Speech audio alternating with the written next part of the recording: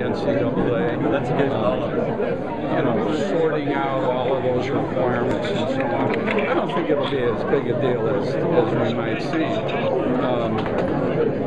The APR, obviously, we all know when kids left, that affected our APR. Division II, they hadn't calculated the APR. But even if it does fall below, as there are some institutions that do now, and they give you time to get that back, I don't think that's a problem. We go out and recruit good kids, and we make sure they stay in school, and we make sure they graduate. Do you have a favorite conference? Would you like to see the South play? Oh, I absolutely would, and for a number of reasons.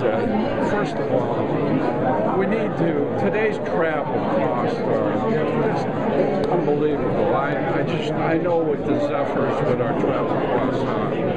You've got a bus league virtually in the Southland. You've got a chance to build rivalries with Southeastern, as we had, Nippon State, McNeese, Northwestern, Lamar, and you can still go outside and play. We can come back now, and hopefully maybe we get Tulane back on the schedule, get LSU back on the schedule. The biggest thing it does, particularly with basketball, is it gives you the availability to go out and take guaranteed games. And we had to do it back then to augment the budget. You can go out and take a game, and they're paying $90,000 to go play somewhere. So in Division II, we didn't have that opportunity to bring those resources in. So I think it's a plus. The Southland would be great. I don't know all the mechanics right now. I'm sure that is something that Dr. Foss and conceivably a consultant will really look at. Thank you, Mason. Appreciate it, buddy. Thank you. Okay, buddy. Based on a personal level, what it means to you? Oh, it's awesome. And Kenny, I must have got 10 or 15 emails this morning. Tom Fitzsimmons emailed me from Phoenix, Arizona.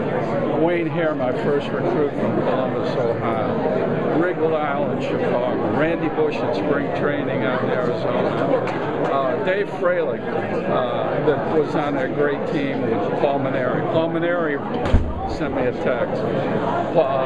Just everybody's excited. They're happy where we are. They built a tradition, and they're happy to see that maybe we can get that tradition going again. Clearly, I know you look at this as I do. It's basically writing along. Well, many of us argue, Kenny, and I know you were one of them.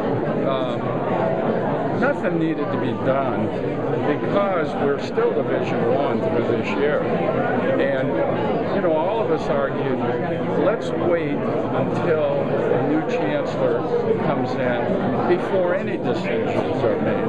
Unfortunately, it didn't happen. We can't talk about it.